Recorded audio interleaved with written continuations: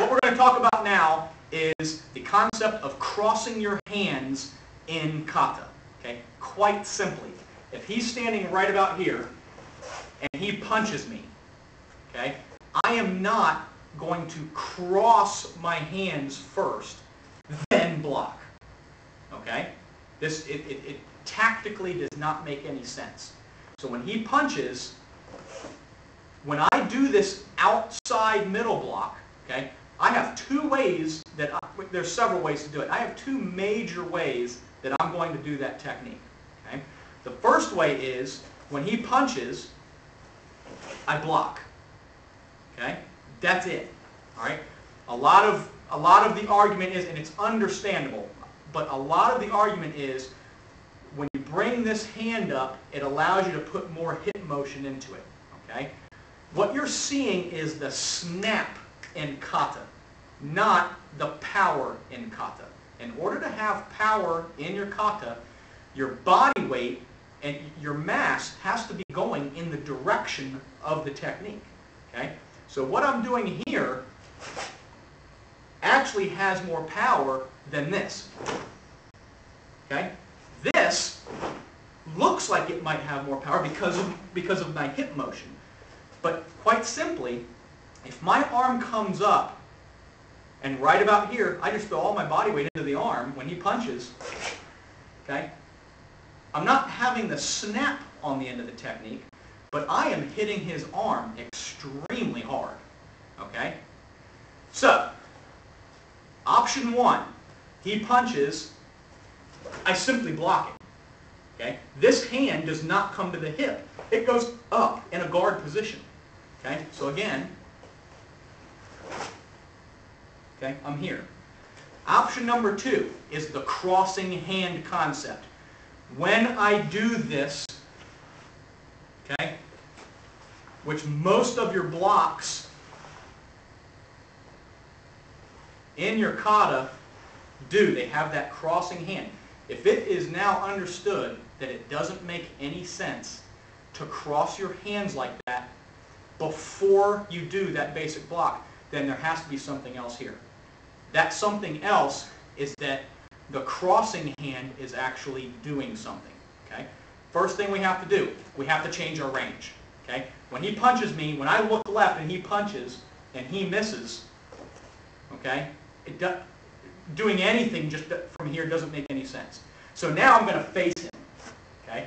Now he's going to punch. Boom. Now I'm in range. I'm going to first get out of the way. Then I'm going to use this crossing hand to affect that punch. Then the blocking hand hits him here, hits him here, hits him in the arm, and is reaching down to grab his wrist. Okay? But the point is, you're seeing this. Or this.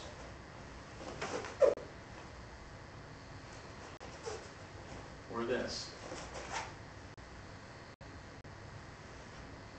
Okay? You're not seeing this. Or this. See that hand cross in front and then not do anything? Okay? We want to try to avoid that. All right? Think of it a little bit more like this. Okay? That crossing hand, because of the way my hips are working, has a ton of power in it. Okay? One more time. Okay? Last time. Okay? That is the reason behind the crossing hand. That crossing hand is doing something before the blocking hand has a chance to block. Okay? Now, if you take into consideration evasion and some sort of strike or kick to distract the guy, then you have an issue where he does a straight punch. My constant is blocking, striking, kicking. Clean slate. Now I'm going to do this. Okay? Crossing hand, then my block. That is your homework. One more time. If we have variables, we know these things are constant in the kata. This is the end result. When he punches, this is because we are in a fight. Because of the fight, this. All of that is going on. Once I see my opening, whatever opening that may be, then that is applied. Okay? It is certainly not me looking this way, seeing somebody out of the corner of my eye, looking, they punch me, miss me, but I feel the need to throw all of this power in this block. And once I make contact with this block, he hits me with his other hand. Okay? Then it's a chess match. He moves, then I move. Then he moves, then I move. Okay? Smart karate is all about picking off one of his movements. If he punches me, I don't want to block and then have it be his turn to hit. I want to hit him and block and move and distract all in one motion. Then, when I apply my outside middle block, it looks more like this. Okay? And when I apply my straight punch after the block, it looks more like this.